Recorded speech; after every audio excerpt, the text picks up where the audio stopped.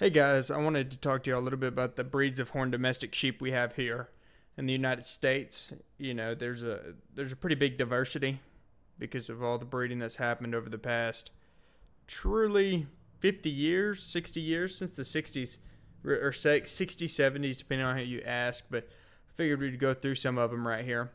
The main ones are the Corsican, Black Wine, Painted Desert, Texas Doll, Strawberry Doll slash Texas Red. I call it the Texas Red, and Jacob slash Fourhorn. That's the same animal.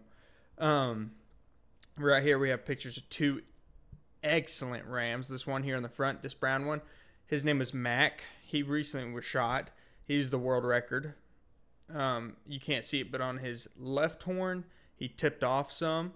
This photo doesn't show it, so that was knocked against him, but he easily got the record.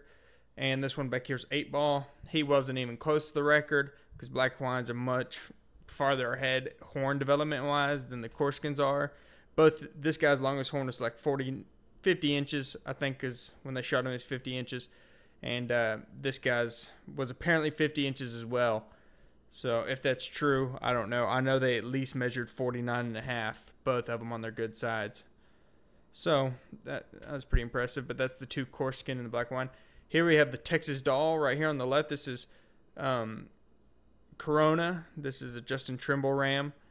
On the right here we have a Joni Puckett. Pictures of some painted deserts. Texas Doll's always white. The painted deserts are painted. That's where it comes from.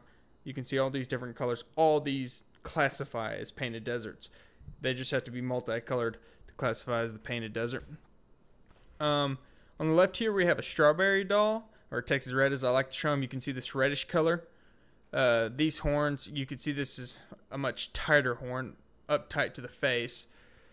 This is a pretty excellent ram. This is shot on Cody Malone's place. Right here on this right side, we have a thing called the Texas Slam. And these are the 4 breeds you have to shoot to qualify for it. The Texas Doll on the top left, this is one of the best Texas Slams I've ever seen. A Ram Slam, I forget what they call it. But Texas Doll, excellent. Black Wine top right. You can see he has white around his muzzle. That's an effect of aging. When they're 1 or 2 years old, most of the time they don't have it. But by the time they get to 3, 4, 5, 6, that white becomes more prominent over time, just like an old man. This bottom left is a Corsican. That's an excellent ram. And then the Mouflon. It's right here on the bottom right. You can tell it's a Mouflon based on this horn shape. That's a pretty normal Mouflon horn shape. Most of the time they have one big curl instead of multiple curls like you can see on these others. These are the only 4 that go into the Slam. They haven't added the Painted Desert, which they most likely won't, just because the Slams have been going on for so long. You know, a lot of hunters would have to come out, but a lot of people add that one. There's multiple Slams. But the main one, which is this one, doesn't include the Painted Desert or the Texas Red or the Fourhorn. So this is a Fourhorn. This is Gimp. He's an excellent Fourhorn. He's one of the best looking ones I've seen. From what I'm told is he's nowhere close to the record because almost all the records horns curl back. So it's like 4 horns that really curl. And when you get that curl, you get a lot of extra inches when you're measuring them. I have this note over here. The origin of the Texas Doll, or Corsican sheep. Here you go. This is a description by the United Horn Sheep Association. They say, there's some arguments over this.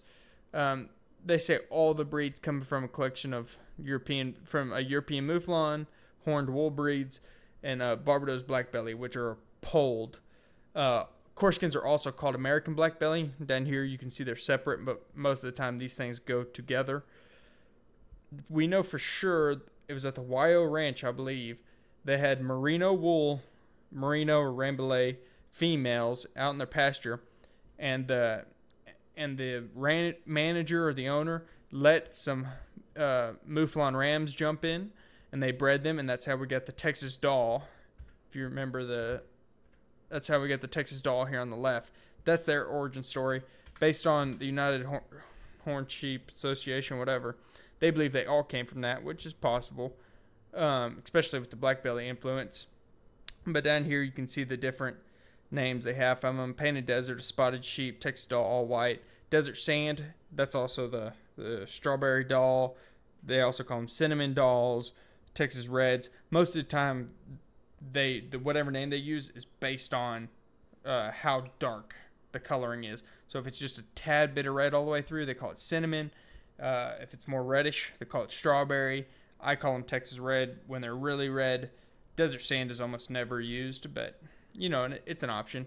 Black Hawaiian, out of all of these, the Black Hawaiian is by far the most developed. Why? We don't know. On horn growth, the record, there's been multiple Black Hawaiians hit over 50 inches. Currently, the most, the ram with the most, it actually might be the biggest ram alive. I don't have a picture of him on here. He's 51 inches at 3 years old, which is hard to fathom. That ram is head and shoulders above all the rest. The record was just taken. It was 56 inches. As far as I know, the next closest breed was 53-inch Texas Doll, and that was many, many years ago. Currently, the ones living, the biggest is like 50 inches long on its horns.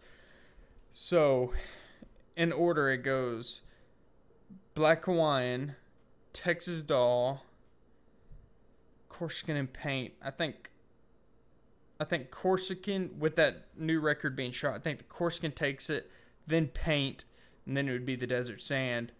That would be the order of most developed on horn growth. And it's strange because, like you can see here, it all seems to come from the same place, but Mr. Jinksky, Rusty Jinksky, down in Fredericksburg, Texas, has been raising Corsican and Black Hawaiian and some Texas Doll for a good long while, and almost all the records come out of his stock. And it seems like for some reason, Black Hawaiian, he told me he kind of lucked into it, into his original black ones, but they've developed the best. So that's kind of where people say they come from. Here's an example. Let's go back. The European Mouflon and horned wool breeds. Here's an example of some. This is from Casey McGowan. This picture on the left, you can see that horn. Apparently he let a ram, or not him, the Wild Ranch let a Mouflon ram that looks like this jump into a group of females, so they wouldn't have had horns. But this is what the horned wool breed looks like. The Rambouillet, the Merino, whatever you want to call them, they're all Merino, truly. But this was the original cross that apparently made all the breeds. Now, this Mouflon on the left is European Mouflon. Armenian Mouflons, their horns go behind their head. It makes like a halo on top of their head. This is an exceptional example. This is a fantastic one. And then these Merino on the right, these are okay. These are typical and average, but they definitely get much bigger than this. And Merino are much bigger bodied than the Mouflon, so most of the time it's deceptive. If you look at these two pictures, you look at these horns and go, they're way bigger, but truly, on a measuring contest, these guys have such bigger bodies that maybe some of these back here actually outmeasure this Mouflon on the left. But yeah, that's a quick rundown. That's all the pictures I have.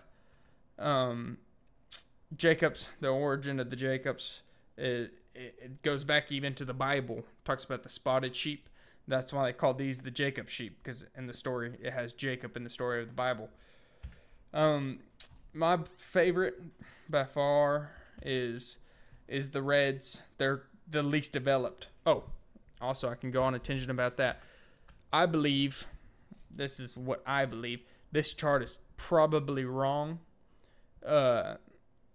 Based off this branch, I guess it's hard to tell, but I could see the Painted Desert, the Texas Doll, coming off of this branch mainly, and then so take off the Desert Sand, the Black Hawaiian, and the Corsican, and just have these two. The Desert Sand seems to be a fluke in the breeding of Texas Doll. So a lot of times you'll see Texas Doll breeders, if they have all white sheep and they have a go-around, a fluke is the Desert Sand, and sometimes out of random you'll just have a reddish colored lamb. That seems to be a fluke out of those. And you'll see sometimes in a black Hawaiian herd, they'll breed, and it seems like Corsican is a fluke out of those. So I have no doubt, especially with the Barbados black belly coming in, that's the heavy development into the Corsican, why it has its color. But with all black Hawaiian herd, a lot of the times you can have a fluke Corsican, and with the all Texas doll herd, you can have a fluke desert sand or a red or strawberry doll, whatever you want to call it. And if you breed any of these together, if you breed the Corsican with the doll or the black Hawaiian with the doll, a lot of the times you'll get painted sheep. But painted sheep are the only ones that have a registry, so that makes them kind of unique.